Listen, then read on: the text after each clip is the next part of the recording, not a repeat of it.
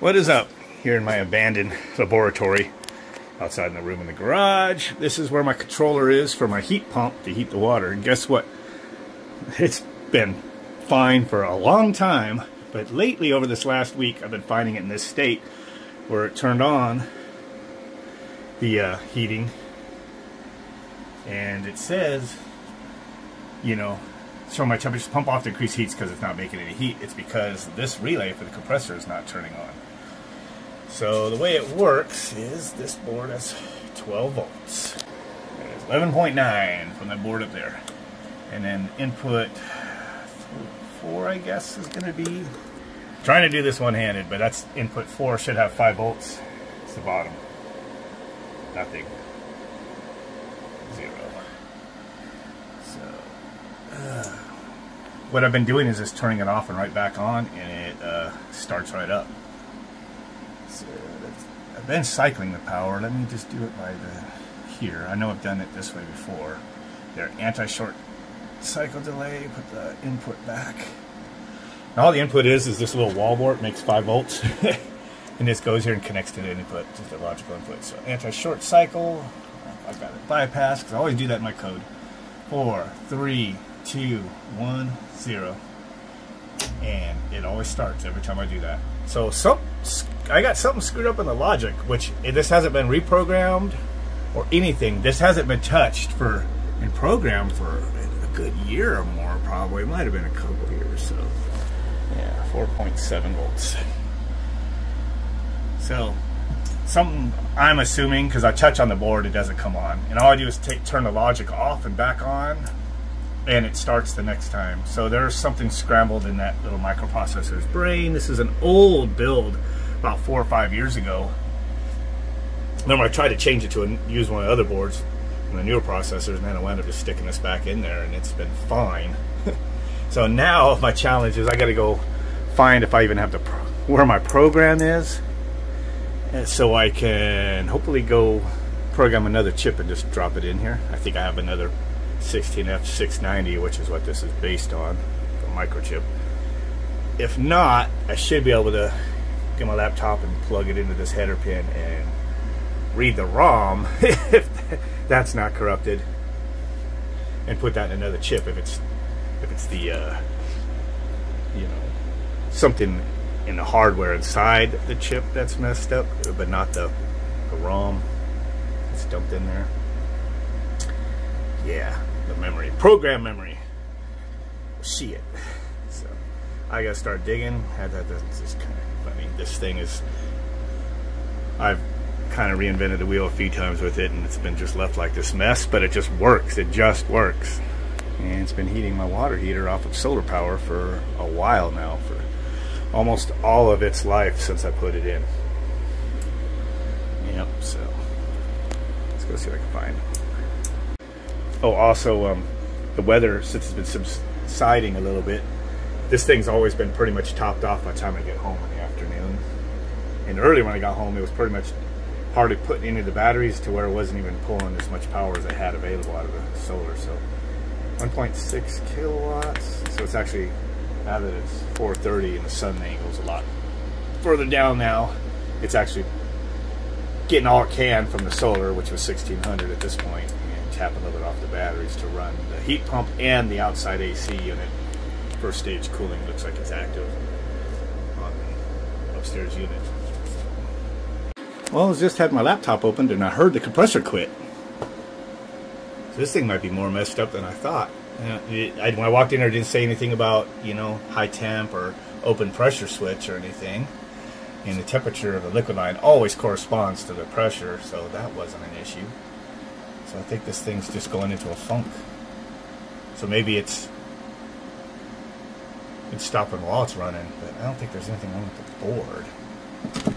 I mean, it just absolutely has no voltage coming out that freaking thing. Huh. So weird.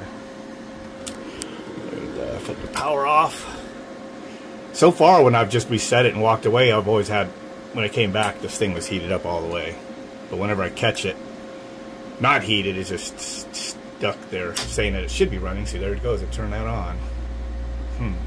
Hopefully it's just a chip. It's not just, if I find my program, I just program another one. Other than that, I gotta build another board. That sucks.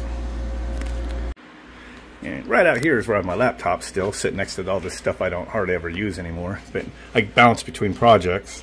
So here's the last thing I had open on here. It's for my slim heat pump out there. This is the program.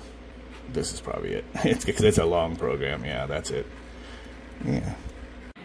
Huh. I think this is it. 690 water heater heat pump controller. It looks like it might be it. There's all my defines. Here's all my variables, and then I kind of go down here. This function is my thermistor reading. Kind of refresh my memory on what I was doing here. So reading the defrost temp. I have one called defrost, one called liquid, but this one's really just a suction line temp. So analog digital converter hexadecimal number 9 was analog channel 2 on that chip. So I'm reading that. Then I'm converting that to the variable defrost from the high byte of the analog digital register high byte to convert it over to degrees Fahrenheit. I get within a degree or so just using a kind of a equation I use, not using a lookup table or anything. So that was, it says 2 there. At least I think that's 2. I notice I have the same remark here. I must not have changed it. This is the liquid line temp. Hexadecimal D. Sometimes I'll just forget to change these right here, so both of these aren't channel 2, it's something else. So I'm reading that into the liquid line temp, converting it and everything, and printing it to the screen. You know, that's how it's going. I got the function for high pressure. If it hits that, it's going to do that, and then change some variables, and it's going to go over to the anti-short cycle. You know, whenever it turns the compressor off and everything, it starts that. Here's a function for when I start the compressor. I do this like a couple second countdown. I like doing that. It's been a while. Compressor shutdown. That's where, in this function, it actually counts down. This is where it also counts down that anti-short cycles. So you notice the display just keeps counting down that display. But I have this little secret weapon in here. If I push those 2 buttons, grounding them basically, so the input becomes 0, then that knows that it's going to like change it to 4 seconds. I don't see that in here where I do this. So hopefully it's the right one, because I just see it, the value equals 0. Bypassed. Huh, this might not be the most current one if that's the case. Pump control. So if it goes above, liquid temperature goes above my high setting, then I'm going to run the pump at full speed basically. If it's kind of not, but it's above the low setting, then we run the speed 1. And then basically, if it's below, you know, the low setting with the 2-degree differential, then it's basically 0, pump mode's off. And I kind of show all that kind of stuff down in here.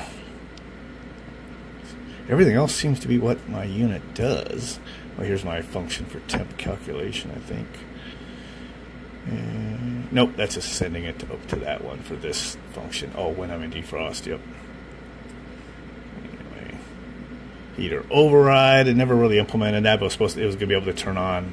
If it needed to defrost, it was going to kick on the electric heater. I think I had a timer in there where if it didn't defrost within a certain amount of time, it would go ahead and turn the heater on. That's the electric heat inside the water heater. Never needed to use that. Not once I put this high wall in here. It just doesn't freeze up. Getting heat from my garage now. It did freeze up when it was outside though. All the humidity in the winter and everything. Test heater. I used to have a function for that. I don't remember I don't remember using half this crap. There's my adjust subroutine, so I could go into a menu and like set my my set points for the pump. You know, when it switches speeds and everything. And here's like the main mode. Checks all the modes that it's in and kind of bounces it to all those functions that were above. So I mean, it kind of seems like this is one that works, but I don't know if it's my last one. I'm gonna have to look a little bit. I'm not distracted with the camera, but see if I find any other ones.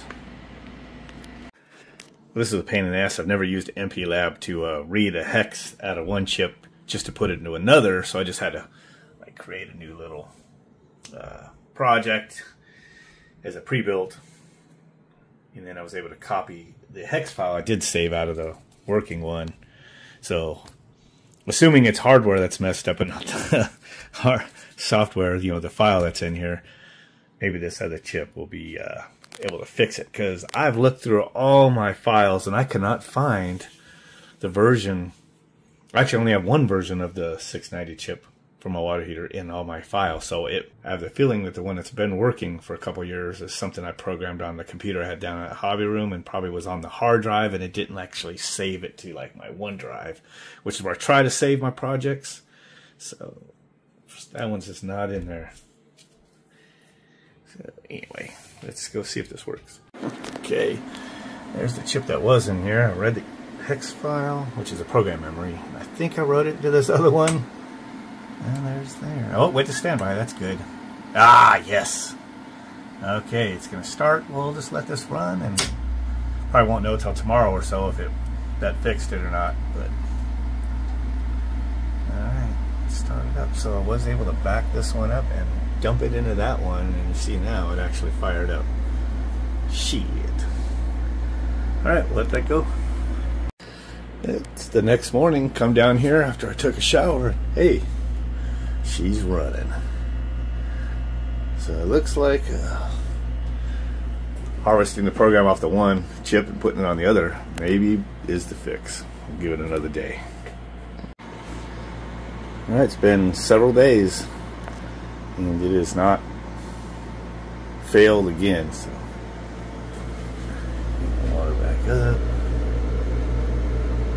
Over 700 watts. Yeah. Pressure's running. Sweet.